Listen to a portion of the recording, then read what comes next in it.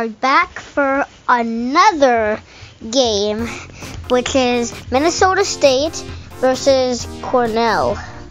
Big Red versus the Mavericks in this second and final game of the final Frozen Four here. So excited, I'm so excited. One apiece, 58 for MSU and 57 for Cornell. So this is a game that many would have expected. The number 2 versus number 3 here.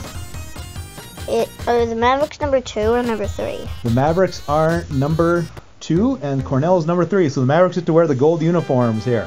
Alright, so here we go. Starting off, the Big Red now, although the Mavericks won the face-off, looks like the Big Red is coming down here.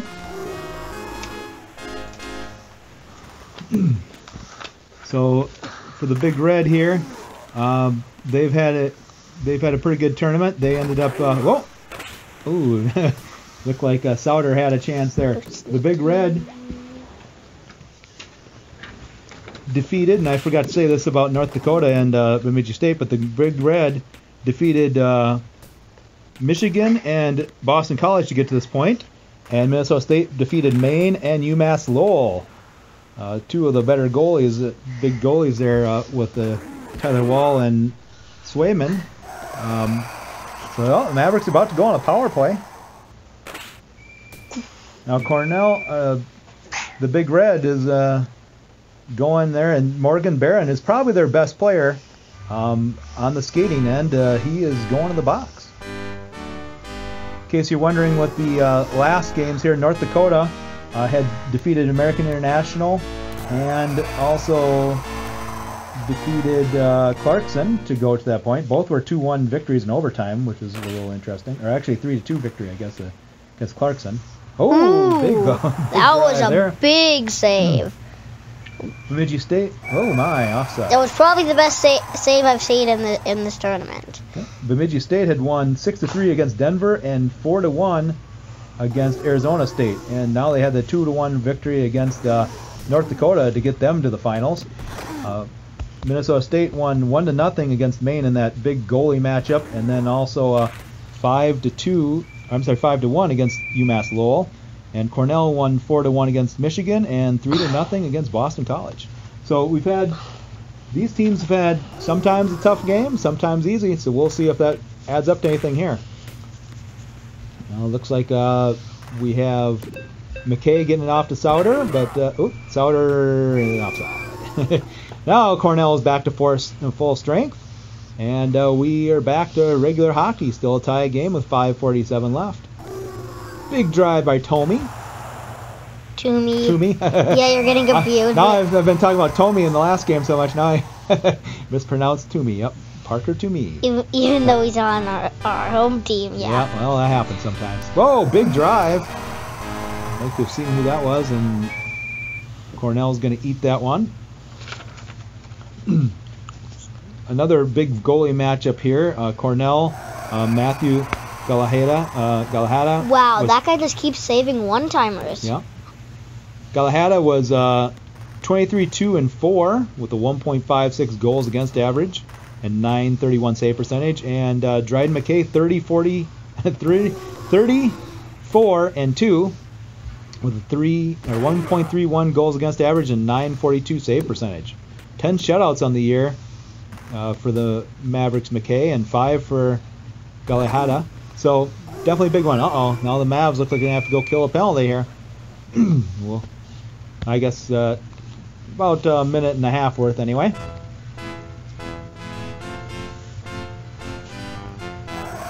Coming down here with Connor Mackey. Oh, couldn't quite pull the trigger there. It was Toomey. There, I said it right. Oh, that's a good little move and offside. So looking at some of the other cool stats here. Number 1 against goals against this year were the Mavericks. Number 2 against goals against in all the country, Cornell. So we have two of the best defensive teams in the world here. Mavericks are number 1 in points per game, and Cornell was number 6. So really big up on that one too. So we have a lot of firepower in this one. Oh, there, Michaelis just couldn't quite get it over that shoulder.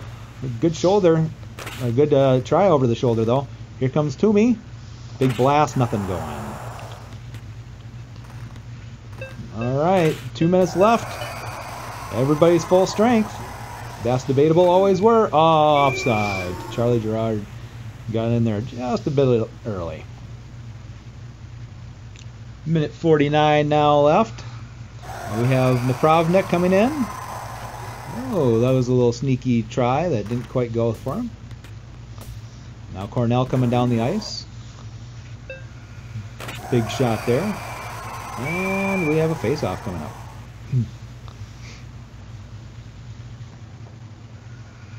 We have Drads coming down. Nothing happening there, though. Like passing it right to himself there. Well, the Mavericks kept it in the zone. Nathan Smith tries a little backhander, doesn't quite go. Coming down with a number 54 for Cornell. And I'm wondering if I just didn't change some of the numbers on Cornell. Because a lot of these guys, I'm not recognizing their number. Which sometimes happens when you're getting busy and you're trying to get stuff done. Ooh, big save at the end of the period, making sure that it stays a 0-0 game. Let's take a look at some of the stats. Once I scored 7 seconds into a period. That's pretty tough to do on this one because the period seconds go so quickly in this version. Yeah, I scored 7 seconds in. Looked like the Mavericks had a little bit more shots on goal first period, but doesn't matter because it's both a tie game right now. Cornell coming down. Oh, tripped up. Oh my! If he would have one-timed that, he had it. That would have been a great one-timer. That would have been. Oh, kept it in the zone. Toomey. Oh, he rebound goals it back, hands are in. There's a 1-0 game. Yeah, the goalie put his foot back instead of keeping it out. Well, you know, in real life it'd be hard to keep your balance if you had your foot out that long. So, offside? Nope, stays onside. Nope. Ray did a good job there of making sure that they didn't get offside. That looks like it's Yanni Caldas. Mavericks taking it. Here's Michaelis coming down the ice. Oh, looked like for a second there he had a chance. And a real ugly kind of goal. But nothing there. Stays onside. Nice job. But 28, Brendan Locke just couldn't quite get it over the McKay's shoulder there. Ooh, oh my. Hey, you may give it, you probably won't give a save to Sam Malinsky on that one, but he really did save it. Big line change there for the Big Red. And apparently offside. And the Big Red has a big number for somebody. Yeah, I think I must have just forgot to change that one from the old version, whatever that guy had. So it sometimes happens. Try to get those all done in a hurry so we could get this tournament rolling. Alrighty, so here we have number 19 for Big Red. Oh my! I thought Michael Regish may have had a chance there, but McKay was up for the challenge. Here comes Drads, but nothing going. But there is now a penalty coming up. 2 minutes for roughing on Cam Donaldson.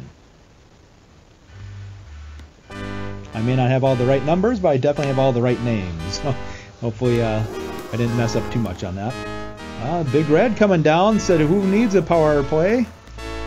And McKay was up for the slapper there. Gets it to Scheid.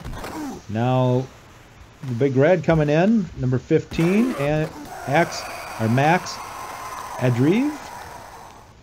And Souter keeps it going. And Toomey, oh, tries the backhander, tries the forehander. Toomey's getting lots of shots here. Ooh, big save again. Not doing really a whole lot of damage on this power play other than Toomey's 2 shots there. A lot of them's been coming down the other way to Big Red. Toomey again over the shoulder, though. It might be offside if the Mavericks do touch it, and now we might have an icing if McKay doesn't touch it. Oh, apparently that's right. They're on the power play. No wonder. All right, here we go. Gerard's coming down. Nothing going. Oh, Gerard with a big try. He knocked him down. But what do you think the call was? Offside? Yes.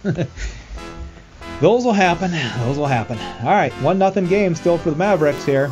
Big Red coming down. Ooh, that would have been a big goal, but nothing going. McKay was there again. Oh, the Big Red coming down the ice. Oh, they're coming out all pretty slow. Looks like they may need a line change, and there they go. One guy stays back. Oh, big try for a pass there. A little too hard from Hookinson. We have Gerards and Smith playing a little back and forth, and Gerard with the attempt. Offside. Still 1-0, 2:33 left. Let's see what we have on this face-off here. Oh, a penalty coming up on the Mavericks. Ooh, my, he would have had an open shot, huh? Oh my gosh. Oh, there it is. Cornell scores. That's from Bernard. I was just about to say, he is like gonna keep, he is shooting a lot. Yeah, he could have scored maybe twice on that one, even as good as McKay is. That was a great setup by Betts. All right, we have a 1-1 game here, a brand new ball game, as they say, except this is a puck game. And here we have Toomey trying to get the Mavericks back at the lead. Almost knocked him off. Scheid got it in close, but Toomey couldn't finish it. And now we have another penalty on the Mavericks. Oh my, that looked like it would be another one of those rebound goals. Toomey said his name a lot here. Now he's going to the box. Just like from Tommy, we said his name a lot. We did, yeah, because Luigi was passing a lot. Well, a good idea for McKay to hold it there, keeping it a 1-1 game. All right, whoa, big blast off the face-off. Looking like the Mavericks are trying to get out of the zone, but didn't do a very good job there. They could have just shot it down. Hookinson with it, and there he's got a streaker going, and I think that guy's going to be offside if he does touch it. No. Oh, the Mavericks get a last-second shot there. Going to the third, 1-1 game. Mavericks still got to kill off 58 seconds. Well, 20 to 18 shots. Mavericks lead by 2 in that category. Lead by the attack zone by about 50 seconds, so pretty close. And we go to the third. It's even closer on the scoreboard. 1-1. Here comes Ian Scheid down the ice. Nothing going there. Big Red still on the power play. And, oh my, that was a big one-timer. That was a great play. But McKay was up for it. He stood right in the way. Here comes Michaelis. Ooh, one of the big-time short-handed players. Record holder for Division I Maverick history in short-handed goals, and had 3 this year to set the record. All right, offside coming up here. So we are now all even again. Coming down the ice, 27. Oh my, I think that's their big dog, Morgan Barron. Yep. 1-1. 8:32 left. What do you think it's going to take for the Mavericks or Cornell to take the lead here, Teddy? Probably like do my strategy, probably. Go across the goal net? Yeah, we'll because the Mavericks have kind of been doing that. Yep, they have. They don't shoot it at the right timing as you do they? You gotta time it out just right. Oh my, there's a huge shot by Michaelis, but nothing going. Number 15 oh my, that was really dangerous. That was Max Andreev again coming down there trying to do something. Pretty good player. It would have been a pretty amazing goal because it was like he got the puck right on the line, thinking that he could have scored. Well, that's sometimes what you do. But yes, it would have still been pretty amazing. All right, these are the 2 teams with the highest winning percentage this year in college hockey. So they both know how to win. They both have played close games and they both played blowouts. So only 6 losses between them. Or actually 7 losses between them. 6 losses between the goalies playing, I believe. There it is! Lucas Sauter. I'm not sure how that went in, but it did. That was what they call an ugly goal, but they all count the same. Wow, what a goal! What a goal! What a goal! 1 year later, what a goal! Well, it looks like the Mavericks are now going to have what a power or power kill here, or penalty kill. Michaelis in the box, even their number one penalty kill guy there. Cornell going on the power play. Ooh, well, that's a good little job there by McNeely. And offside. Oh, yep. Oh! Doesn't count on that one, does it? All right, so no Michaelis out there. Looks like Charlie Gerard's going to be a busy guy. Sometimes those can be good if you can get somebody and then just shoot it all the way down again. So to me, I think the goal in this tournament that to me I think had like the worst move in it was probably the first round with Minnesota State and Cornell. Remember the winning goal with Minnesota State? Okay, but who you mean when they were playing Maine? Yeah, that's what Okay, I meant. Okay, yeah. Yes, I do remember the Charlie. No, it was the Dallas Girads, wasn't it? Ooh, my, that was a little dangerous. And the goalie passed it right to Girads, who was right in front of him. That's right. Yep. And it was another penalty on the Mavericks. Yep. Andy Carroll with the penalty there. Lucky for him, he got right in the way there to keep a shot from coming, because it's still 2-1 here. Cornell coming on there. There's Morgan Barron. Oh my! Morgan Barron just about tied it up there. McKay, bad turnover, but a great save. Actually, I think it was just one of those glitches. I think so? where like the puck doesn't actually hit it, but it's right by it and it still counts for a save. You might be right. Pretty sure that's happened, but I could be wrong. Napravnik tries to go backhand, doesn't quite get there. 2.5 minutes left. Cornell is going to look for something here. Napravnik tried to wait him out a little bit.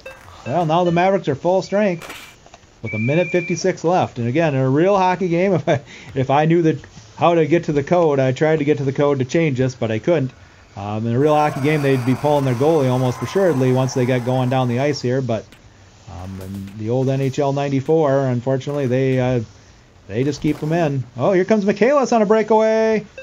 Oh my! Big save there by Galahada. He was up for that challenge. That was a tough one with the Michaelis right there. It could be an icing call. Oh, Cornell uses their advantage to the old touch-up icing rule and keeps it going. Oh, offside. Oh, that guy really went fast. 40 seconds left. Pretty exciting here, getting near the end. And there we have a guy coming down with a big drive. And here we have Reggie Lutz. And they got 13 seconds left. I think the Mavericks are going to do it. They're going to get to the championship game here. Lots of extra shots there at the end, but it doesn't matter. The Mavericks have won. Dryden McKay, player of the game, with Parker Toomey and Lucas Sauter. Big game for the Mavericks to go. Now, we didn't get to see the WCHA championship this year, which many people thought could include Bemidji State and Minnesota State. Looks like we're going to get to see that in the national championship. Are you excited? Mm-hmm. All right. Well, let's take a look at a highlight from the game here. Apparently, we get to see a little bit of Air Force versus AIC. Well, there you go. Hope you enjoyed it. All right. Minnesota State, 2 goals and 32 shots. We had Cornell with 1 out of 28. The Mavericks owned the zone for a little over a minute more, so I think that was a big deal to them. One more face-offs, had more body checks, played a little bit more physical. And there you go. We'll see you later. A Boblin Mavericks production. I cannot listen to it.